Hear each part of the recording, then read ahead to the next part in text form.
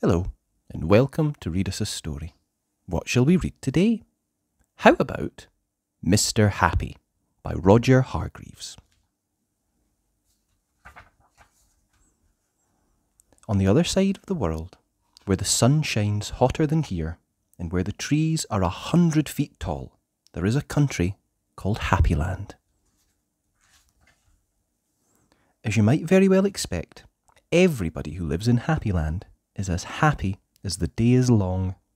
Wherever you go, you see smiling faces all around. It's such a happy place that even the flowers seem to smile in Happyland. And, as well as all the people being happy, all the animals in Happyland are happy too. If you've never seen a mouse smile, or a cat, or a dog, or even a worm, go to Happyland. This is a story about someone who lived there who happened to be called Mr. Happy. Mr. Happy was fat and round and happy. He lived in a small cottage beside a lake at the foot of a mountain and close to a wood in Happyland. One day, while Mr. Happy was out walking through the tall trees in those woods near his home, he came across something which was really rather extraordinary. There in the trunk of one of the very tall trees was a door. Not a very large door, but nevertheless a door. Certainly a door. A small, narrow, yellow door. Definitely a door. "Oh, I wonder who lives here," thought Mr. Happy to himself, and he turned the handle of that small, narrow, yellow door. The door wasn't locked, and it swung open quite easily. Just inside the small, narrow, yellow door was a small, narrow, winding staircase leading downwards. Mr. Happy squeezed his rather large body through the rather thin doorway and began to walk down the stairs. The stairs went round and round and down and down and round and down and down and round. Eventually, after a long time, Mr. Happy reached the bottom of the staircase. He looked around and saw, there in front of him, another small, narrow door, but this one was red.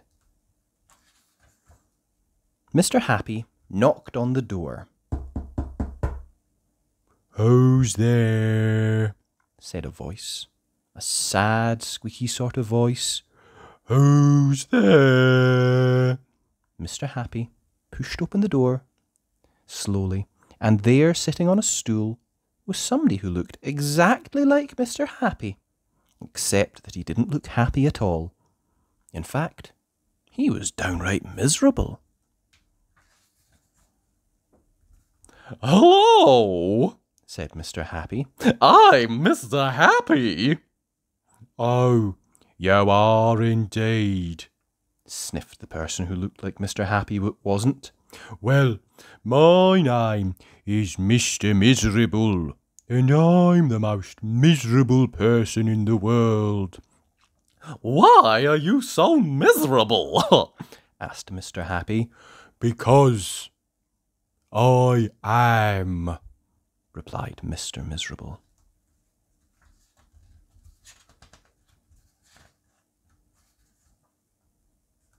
"Would you like to be happy like me?" asked Mr. Miserable. "Oh, I'd give anything to be happy," said Mr. Miserable. "But I'm so miserable. I don't think I could ever be happy," he added miserably. Mr. Happy made his mind up quickly. "Follow me," he said. "Where to?" asked Mr. Miserable. "Don't argue," said Mr. Happy, and he went out through the small, narrow, red door. Mr. Miserable hesitated, and then followed. Up and up the winding staircase they went, up and round and round and up and round and round and up until they came out into the wood.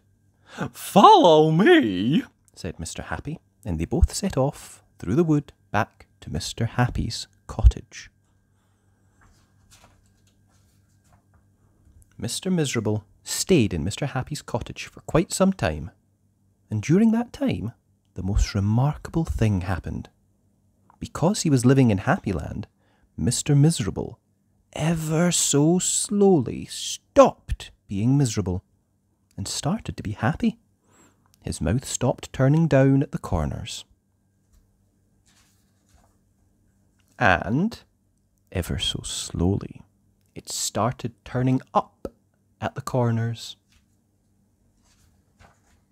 And eventually, Mr. Miserable did something that he'd never done in his whole life. He smiled. And then he chuckled, which turned into a giggle, which became a laugh. A big, booming, hearty, huge, giant, large, enormous laugh. And Mr. Happy was so surprised that he started to laugh as well. And both of them laughed and laughed and laughed. They laughed until their sides hurt and their eyes watered. Mr. Miserable and Mr. Happy laughed and laughed and laughed and laughed. They went outside and still they laughed. And because they were laughing so much, everybody who saw them started laughing as well. Even the birds in the trees started to laugh at the thought of somebody called Mr. Miserable, who just couldn't stop laughing.